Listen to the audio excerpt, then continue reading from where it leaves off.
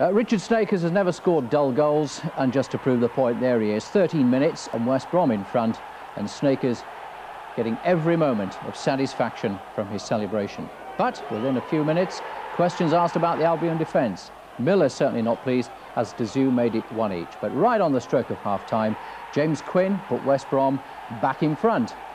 But with 3 minutes to go in the game, Barnsley, under new manager John Hendry, got the goal that gave them a share of the points.